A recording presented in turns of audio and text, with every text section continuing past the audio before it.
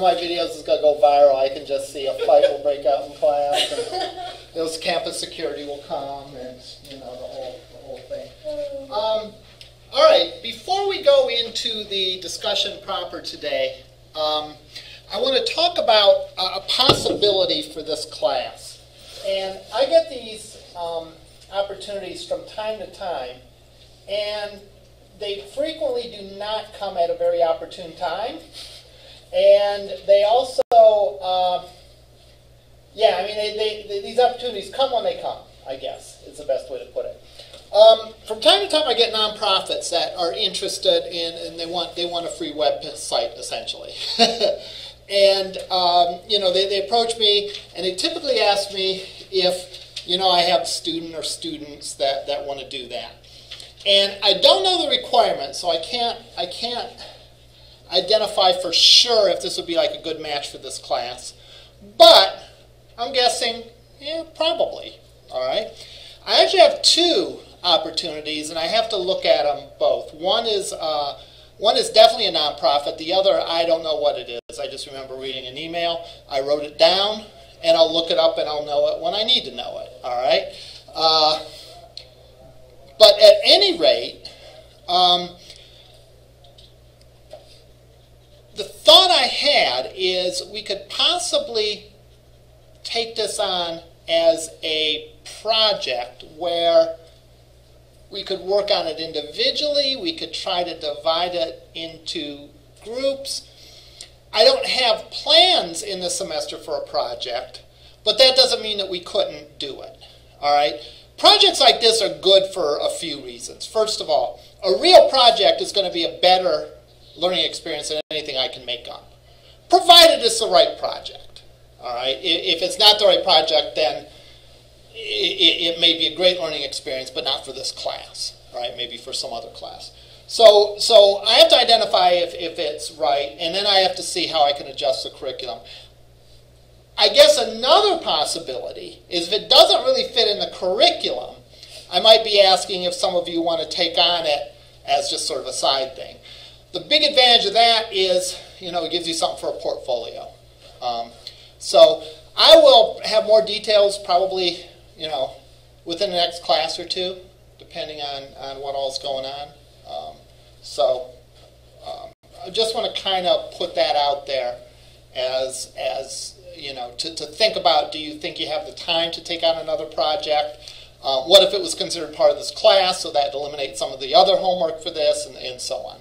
The one thing is we could even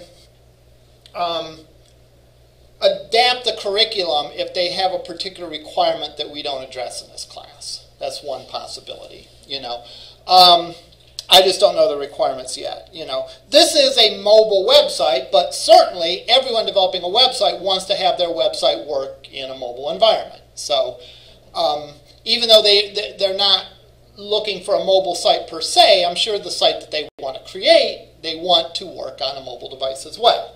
So I think it would be appropriate that way. I just don't know, for example, how much, you know, do they want database interactivity? Do they want, you know, what kind of things that they want on this? All right, so I'll have more details within the next class or two. I always hate when people do that to me, to say, I might sometime in the future talk to you about something, all right? Because it's almost like, you know, well, don't tell me that now, tell me when you're ready to talk, but this is kind of a preview. Yes? I was just going to say, I was talking to my dad the other day, and he owns a design firm, and he said that what people are looking for now most are responsive web pages because they don't want to pay for two separate pages. Right. So I just throw that surprised me. Right. I didn't know that. So right. Throw that out by way of up-to-date industry standard. That seems to be what people want. Yeah, yeah. My dad's clients are all really cheap, which is also possible. That's it too. Well, and not so much that they're all cheap.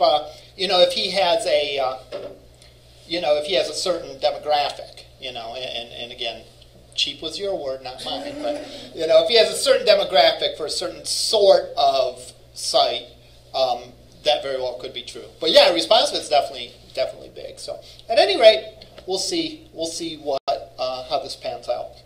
What I want to do today is I want to roughly cover 3 things other than what I just talked about. I want to talk about your next assignment. All right.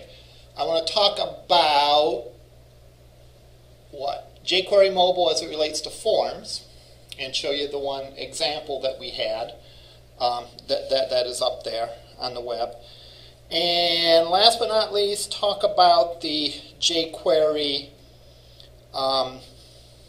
Themeroller. It's called jQuery Mobile Themeroller. So, I'll have to review my notes, but I think the next topic after this is localization.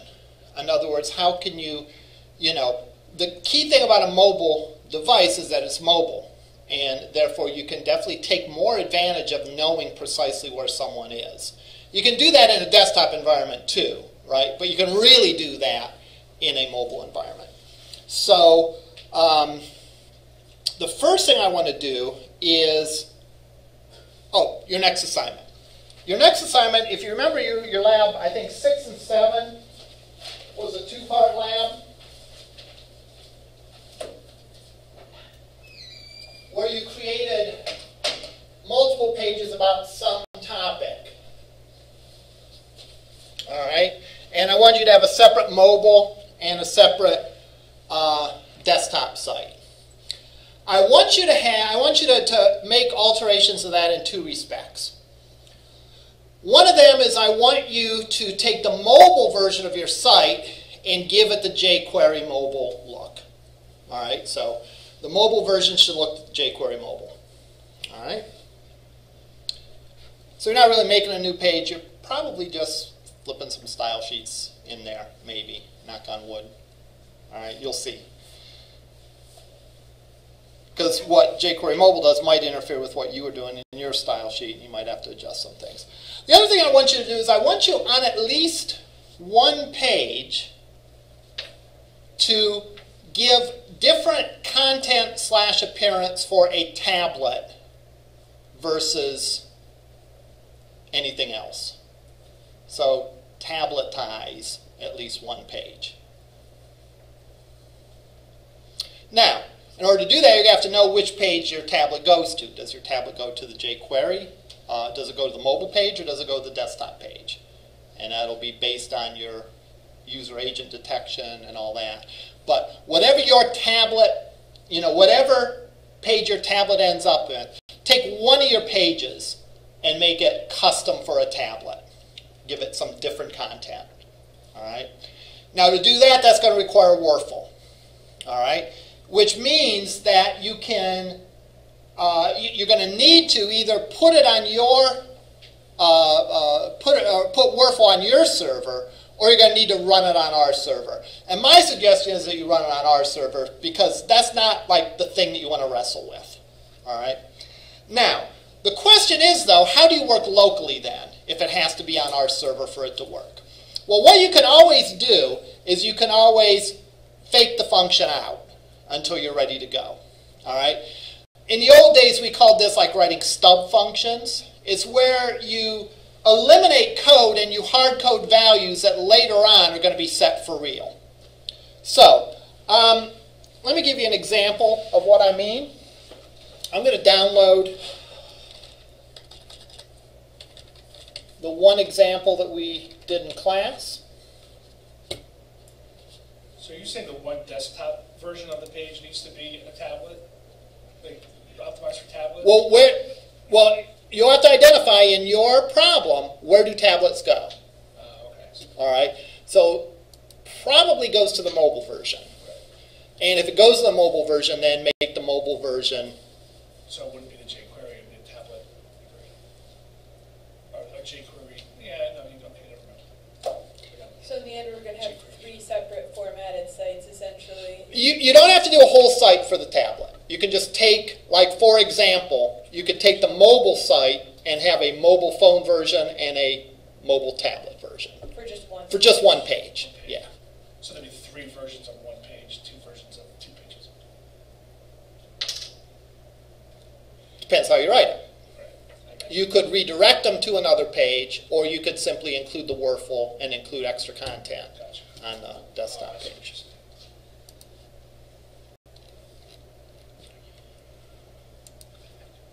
All right, let me show you what we could do in this example.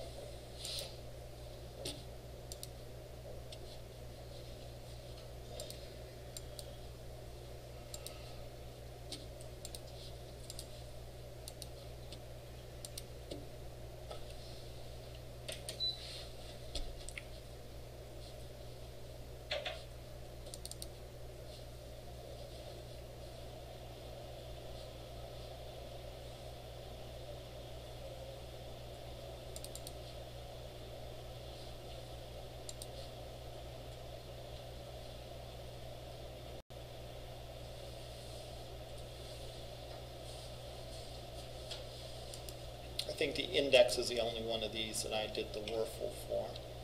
Yeah, I did. All right, in this case, this would be what I would mean. You'd have some code in there that would look to see if it's a tablet or not. Now, if I tried to run this on our server, it's going to give me grief because I don't have those Wurfel files on this server. So like if I went and copied this over to our web server, Which class did examples? this is the 2nd and 5th.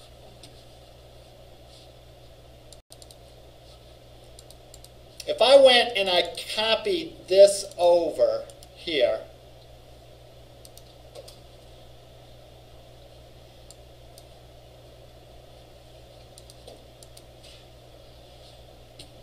and tried to run it,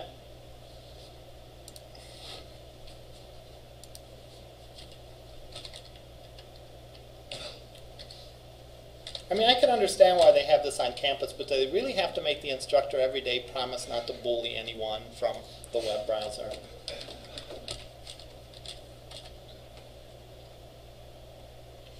All right, I get an error, right? I get an error because I'm running it on this server, and Wurfel's not installed on this server. Therefore, it can't find these files.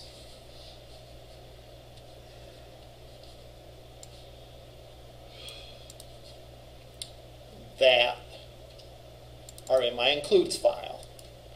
Can't find these Wurfel config files. All right. Can't find this, einetpub. All these are files that exist on our CISS268 server. So, does that mean you have to run this on the CIS SQL server? The final version, yes. But while you're developing, what you can do is you can fake it. All right. How do you fake it? Again, it's the notion of a stub function. So what I could do is I could do something like this. In my index page, I could comment out these lines of code. If you remember, the purpose of these lines of code, create a variable called class, which either has a value of mobile, tablet, or desktop. All right. So for real, I'm going to need this code in for it to work. But until I'm at the point where I'm ready to get that to work, I can simply do, all right, let's pretend I'm on a tablet. All right, so I can just hard code that in. And again, certainly don't want to leave it like that. All right, but at the very least, I could do my testing on a machine that doesn't have the Wurfel installed. So I could go and copy this to the proper location.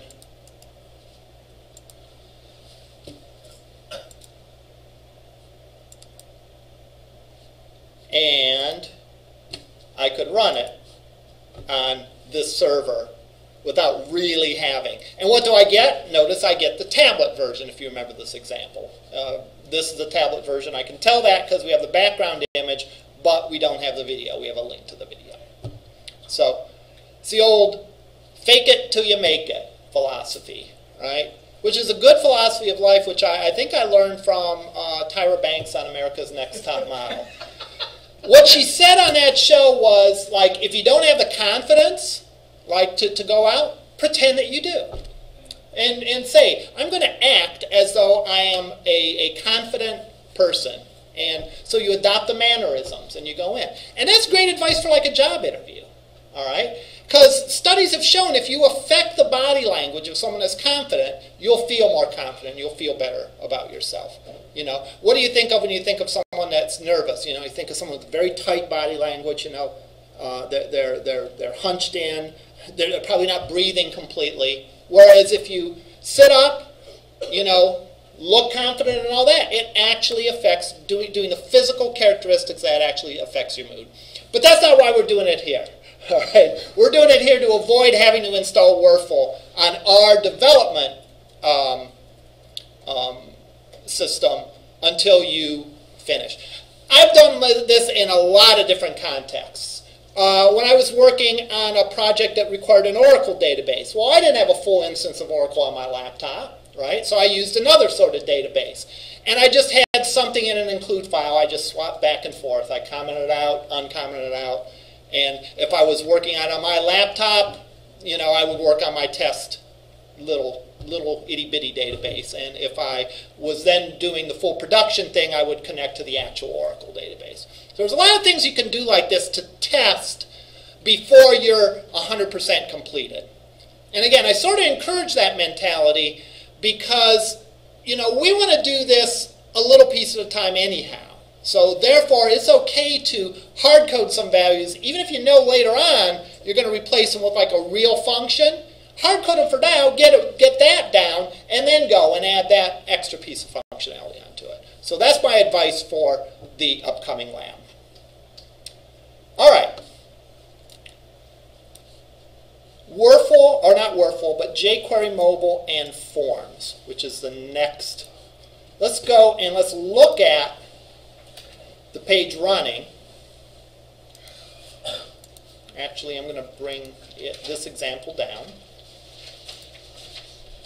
Ooh, I didn't have to promise I'm not going to bully. Right.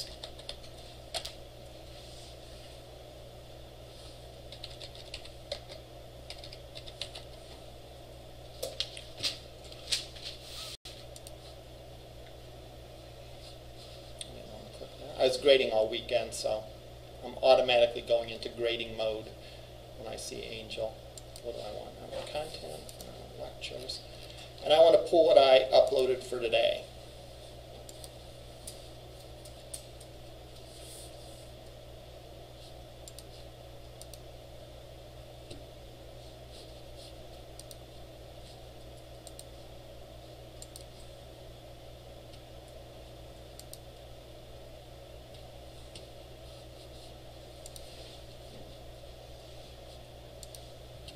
All right. Then I'm going to go here and copy this over to inetpub. Actually, I could get rid of everything else but this from inetpub just so I'm not distracted. And it's going to holler at me because it doesn't think I have permission, but then I'll tell them it's okay.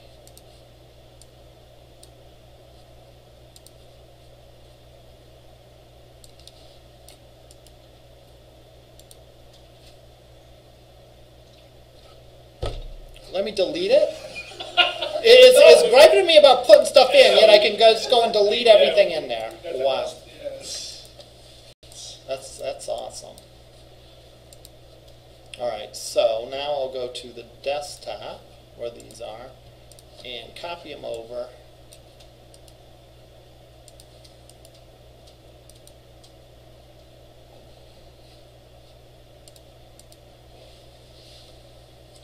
Now, if we go and look at this, it builds off the example that we looked at last time.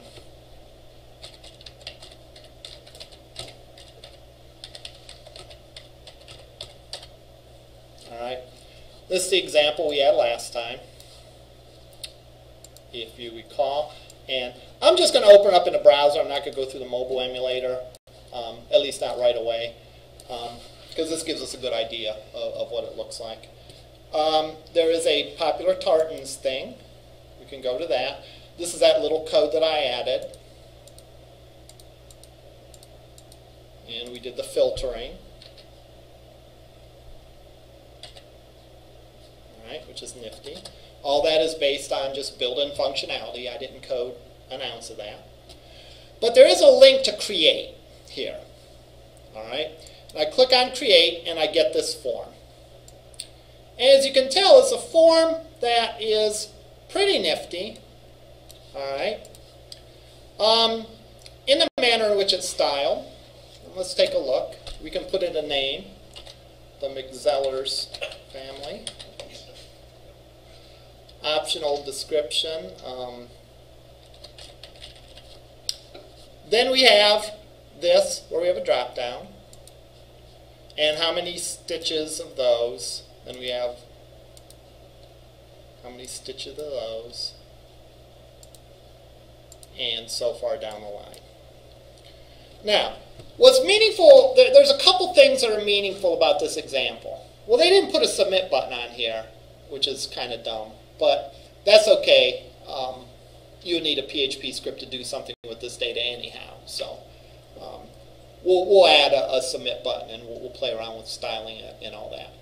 But one thing that is significant, in this case, you have, I think, a total of like 7 colors maybe that you can pick.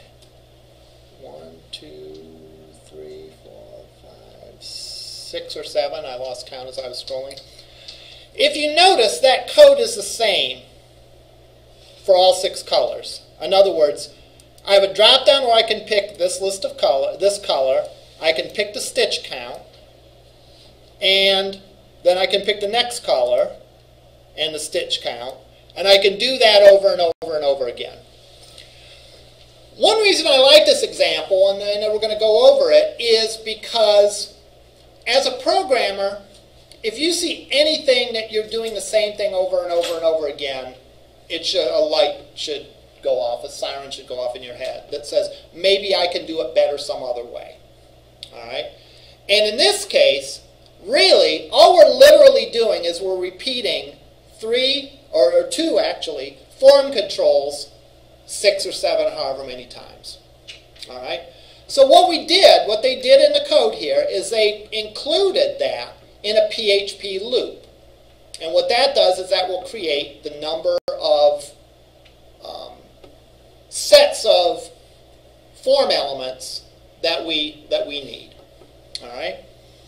So let's look at them. That is in build.php. Let's go over here. This is another reason why, if I'm doing a project like this, I'm going to make it a PHP project, and I'm not even going to have any static HTML pages, because you never know when you can benefit from just a little piece of PHP functionality, even if it's just include files. All right. So a case like this doesn't really do any of the major functionality that PHP is typically used for, but it makes this code a lot more simple that we can just write a chunk of HTML and loop through it 6 times, all right, or 7 times or whatever. So again, if I have at my disposal PHP, I'm going to make my pages PHP even if I don't use any of that functionality. All right. So let's look at this guy. All right, we see all the typical stuff in here. We'll look at some of the jQuery mobile stuff in a second.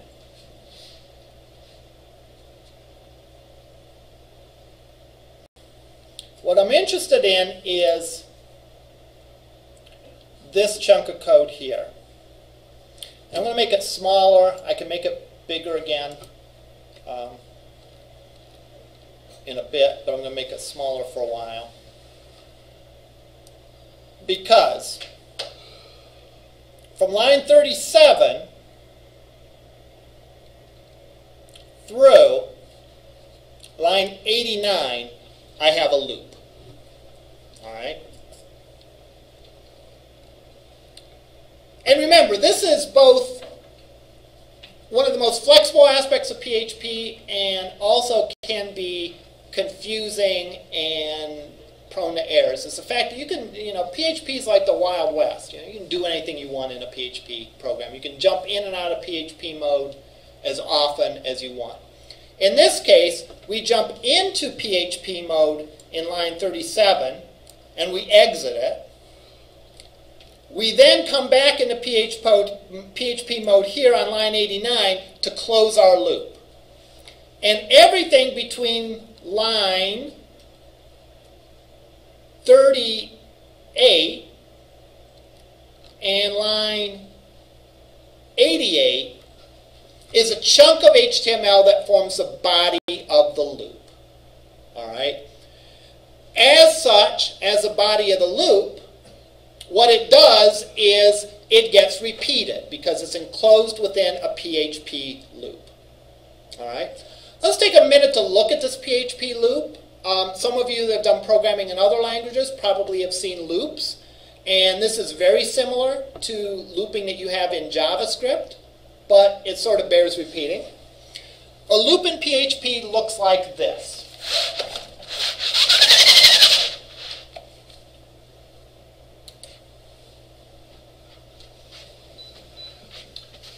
Wow, this must have been an exciting class.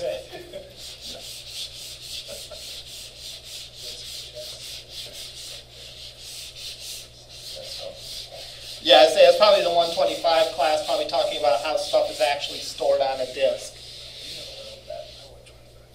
Pardon me? I never saw anything like that in my 125 class, but it wasn't Huffman, it was a different teacher.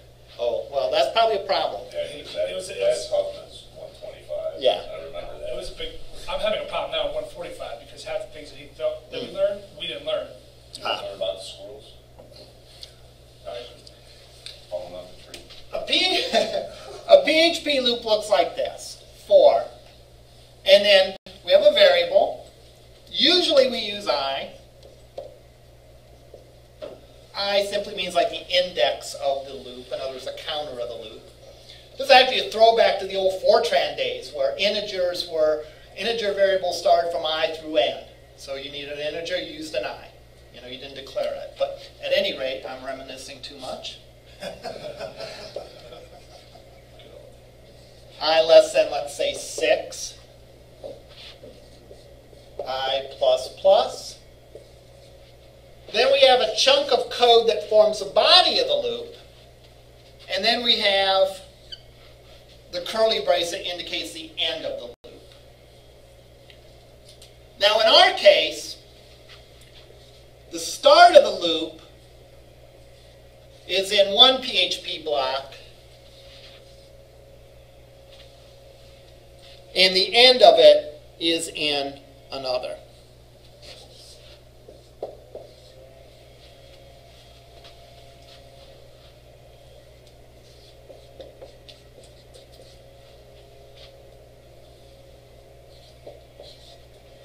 All right.